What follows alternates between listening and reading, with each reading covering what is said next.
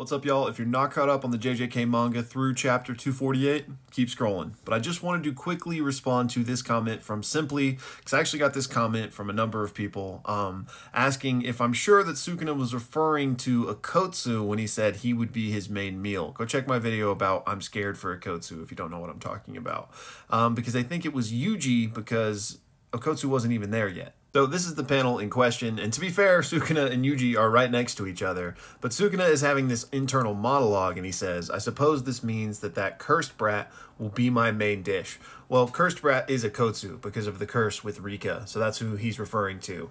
But also, this internal monologue is kind of happening right after Sukuna is lamenting the fact that Higuruma is gone, you know, his strong opponent that he was getting kind of excited about. And obviously Gojo is gone as well, so there's really no one strong for Sukuna to have fun with at this point. So he's like, well, I guess, you know, the cursed brat will have to be the main one now.